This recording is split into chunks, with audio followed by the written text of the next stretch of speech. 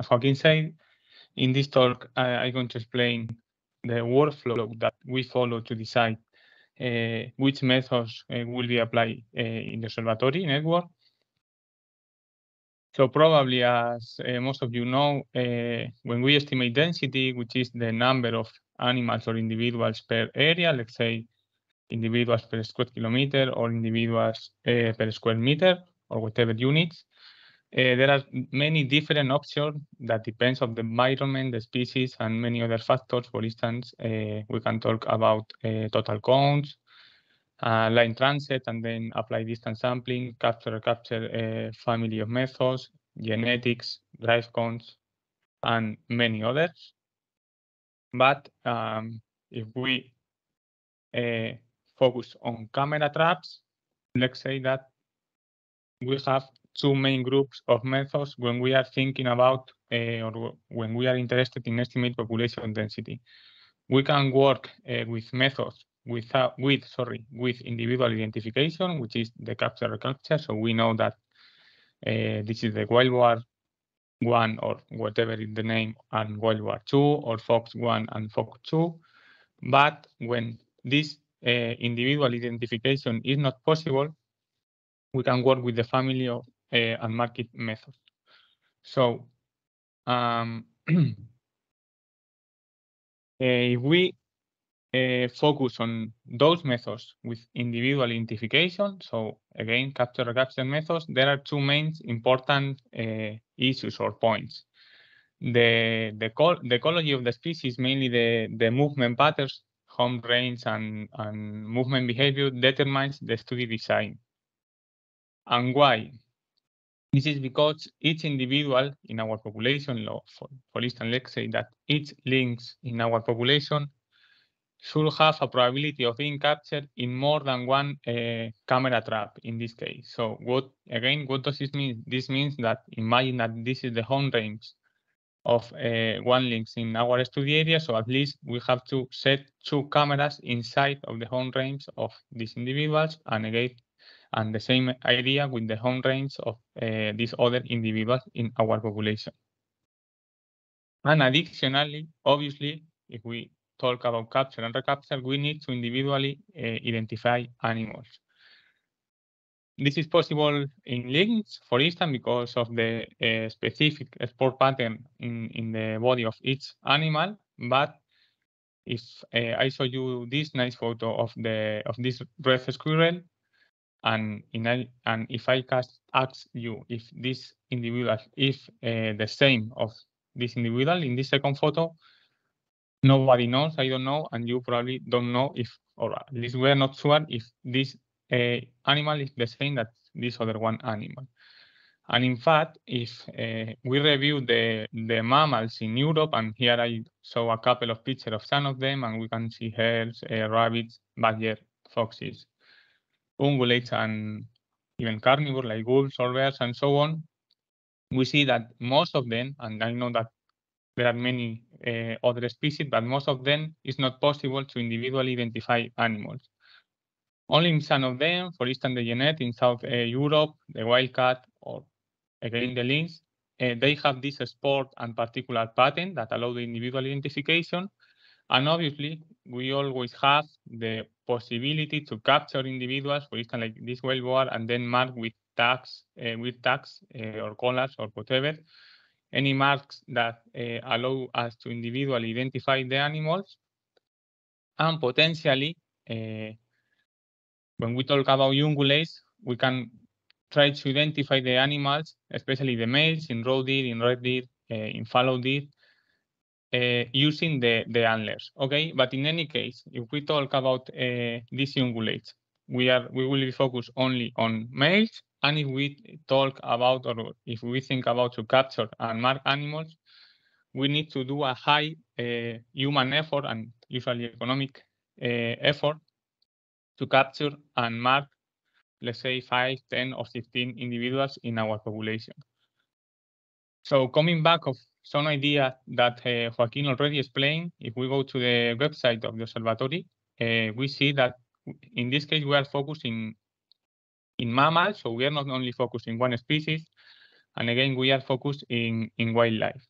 So if we want to apply capture-recapture methods in the community of mammals in our study area, we need to capture 10 or 15 wild boars, we need to capture 10 or 15 foxes, we need to capture 10 or 15 wolves to identify these unmarked species and then apply the methods to estimate population density or abundance. As this approach is quite expensive and time-consuming, we decide, and coming back to this slide again, we decide to work with methods that allow the estimation of population density without the need of individual identification.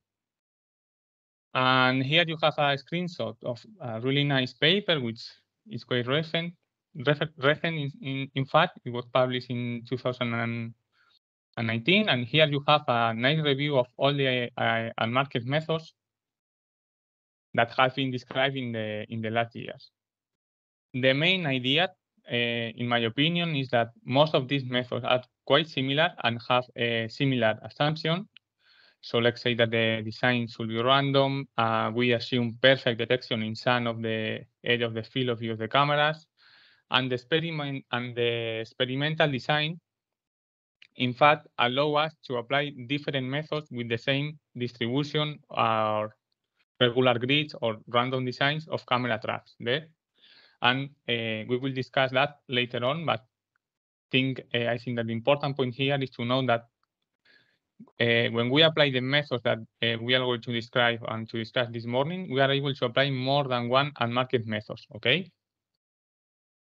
And here you have a screenshot of some of these methods to estimate population, density population without the need of individual identification. There are many others, and there are in fact others that are coming, but here we have, let's say, a good representative sample of some of them. And for instance, in this study, what we did is to compare 3 of these methods. In this case, the random encounter model, the random encounter and staging time, and the camera trap distance sampling. And what we saw is that the results were more or less equivalent between all these methods in terms of accuracy and also in terms of precision. And again, I repeat, the nice point probably is that with the same experimental design, we were able to apply different methods, and we can discuss in which scenarios is more recommended to apply some of them or the other. So here we have a plot about these 3 methods that we apply in the paper that I showed you before. The REM formula I'm going to explain later on properly, so I don't want to explain it now. The REH formula, essentially, these methods consider the amount of time, which is the staging time, that the individuals spend in a area of the detection zone in which we assume perfect detection. And then when we apply camera trap distance sampling, which is an adaptation of the point sampling, distance sampling, the traditional one, we estimate the distance between the cameras and the animals, and then we estimate a probability of detection in the detection zone or in the field of view of our cameras. In any case, and again, this is a really important idea for today, is that for most of the unmarked methods, the key information that we need is to locate the animals in the field of view of the cameras. So let's say that, for instance, to each capture of fox or wild boar or any species in general, we need to estimate like a coordinates, X and Y coordinates of the animals in the field of view of our cameras, okay? And then with this location or with this coordinate, we then estimate a different parameter, like could be speed, like could be distance or any others, and then we finally estimate population density. But the point, the most important thing is to understand that we need to identify the location of the animals in the field of view. Okay, so in this workshop and for the first years of the European Observatory, we decided to mainly work with the random encounter model. But again, remember that with the design that we will show today, you can apply other methods, but we will be focused in random encounter model. And why we are focused in this method? So recently we published this paper, which in fact is in the proof editing process, but I think that should be available online soon. We review all the random encounter model studies published since 2008, when the method was described to 2022. And we review all the studies that apply these methods against other independent density estimates, estimated with distance sampling or capture recapture or other methods. And we additionally also analyze other population in Spain. But here, let's say that this is a graphical abstract. We compare the REM densities, this axis, against these reference densities, estimated with other independent methods, and we see that the results were, in general, here we have many, more than 40 species in different environments around the world, and so on. We see that the results were quite equivalent. So, coming back to the REM formula, we have three main parameters to estimate population density. The first one is the encounter rate. So this is the number of individuals detected per sampling unit. So let's say that we detect 1 fox per camera day or 2 well-boars per camera days, and so on.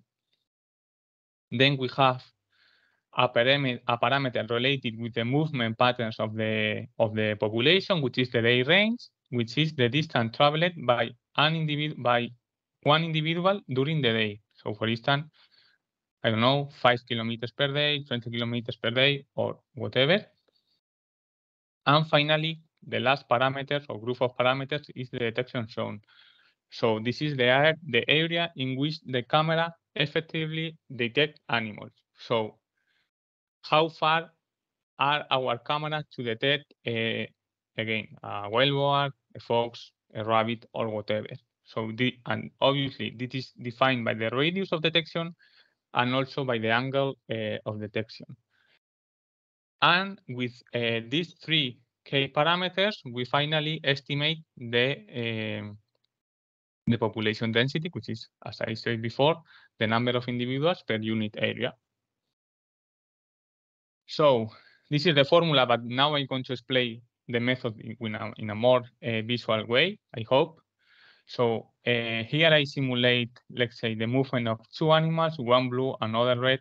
We have the study area, and we have a regular grid of cameras, which is these white points. And as you can see here, the blue animal here, you see, was detected in one of our cameras. Okay, so we have two animals, a set of regular camera, a regular distribution of cameras, and one encounter of the blue one. Okay. So taking in mind this GIF, I only simulated two animals, but imagine that instead of simulated only two animals, I simulated more. Obviously, makes sense to think that if we simulate 15 animals, for sure we will have more encounters. Okay, so more animals, more encounters, or more photos, let's say, if you prefer. And if you remember, in the movement of these two animals, the red one and the blue one, was quite limited in the study area. But imagine that I move these animals around the study area, so a longer movement patterns. Probably, or the probability of being captured in any of the cameras is higher. It's not the same to move, let's say, in a small home range and a small travel distance. So in this case, we have less encounters or less photos, but if the animals move longer distance through the study area, we will have more photos in the same camera or in different cameras. Okay. So with these two key concepts, the number of photos related with the number of animals and the number of photos or encounters related with the movement patterns of the population, again, coming back to the REM formula, and we estimate density. So you can see as this parameter, the encounter rates increase, the density will increase for a given or a constant parameters in this in their range and detection zone. And also as their range increase, so the movement is higher, for a constant parameter or a given parameters of encounter rates and detection zone, the density will decrease. So, okay, so we have a direct and positive relations in between encounter rate and density, and we have an indirect relationship between movement, the range, and density.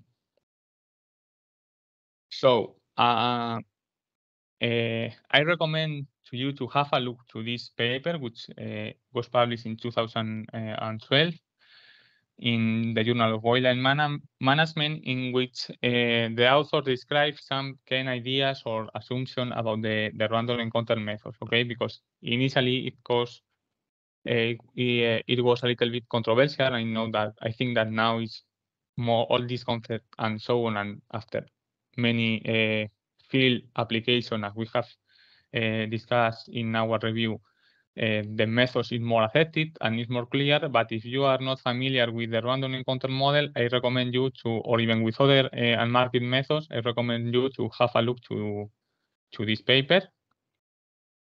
And again, as Joaquin said, we have in the observatory website many guidance and resources and so on. But just to a friendly reminder. And for finish my presentation, I think that the key concept that we should take for now is that in the observatory network, we are focused on the mammal community. We are not only focused in one species. Our focus is to estimate population density as many species as possible. So for that, we decide to work with or to apply unmarked methods. Locate the animals in the field of view or in the detection zone is the key parameter for REM, but also for other unmarked methods. So we need to put a special attention in how we set the cameras. That and we will see this field protocol in my next talk. But it's very important to understand how we set the cameras to then or finally estimate the location of the animals in the field of view. And initially, we are going to apply the REM in the study areas, but again, as I said before, the field design or the study design that we are going to apply allow us to apply other unmarked methods. So with this slide, I finish, and we can continue with the talks, or if there are any questions, I will be happy to answer.